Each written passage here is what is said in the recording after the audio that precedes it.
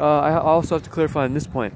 What I'm saying and what I'm doing by no means is a threat to this country or the establishment. In fact, in a sense, some of it's being cleaned up, and it's because of some of these guys that are like extremist radicals within the triangle of the 1%, and also the establishment that are a threat to a lot of other individuals. Especially now, after I've been revealed, these groups have formed, and they're like super elitist, and they are willing to basically kill off royalty in order to try to steal my genes. So some of these are like lunatic scientists and engineers, and also some paranormal guys that have taken part in this, and are gathered to do these things. So keep that in mind. I have no interest in trying to destroy a whole country or something. People have stated this multiple times, like I'm trying to destroy all of the U.S. or all of Israel, and this is just not how this is.